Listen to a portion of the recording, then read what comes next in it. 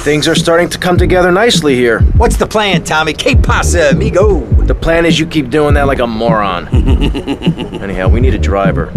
Tommy, I'll do it. I can drive. You want Hillary, mister. Not some smart-talking law school chump.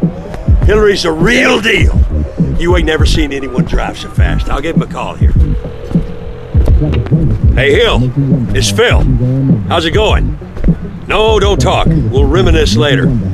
You want to do me a favor? I got me a guy from up north. Oh, no, I don't think he was in the service.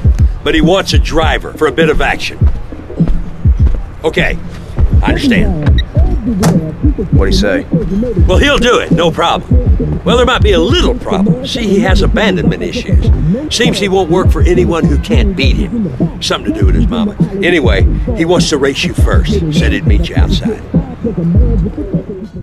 Abandonment issues. Who is this freak? Why can't I meet someone normal for a change? You Tommy?